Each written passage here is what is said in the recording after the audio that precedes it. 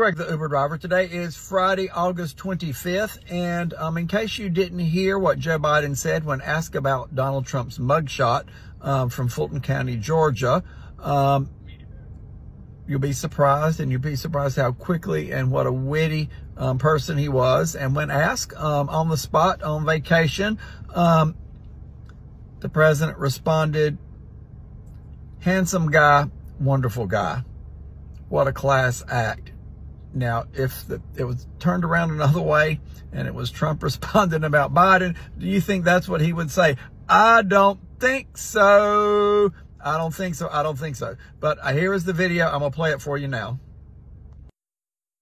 Have you seen Donald Trump's mugshot yet? Mr. President, are you worried at all about that? I did see it on television. What'd you think?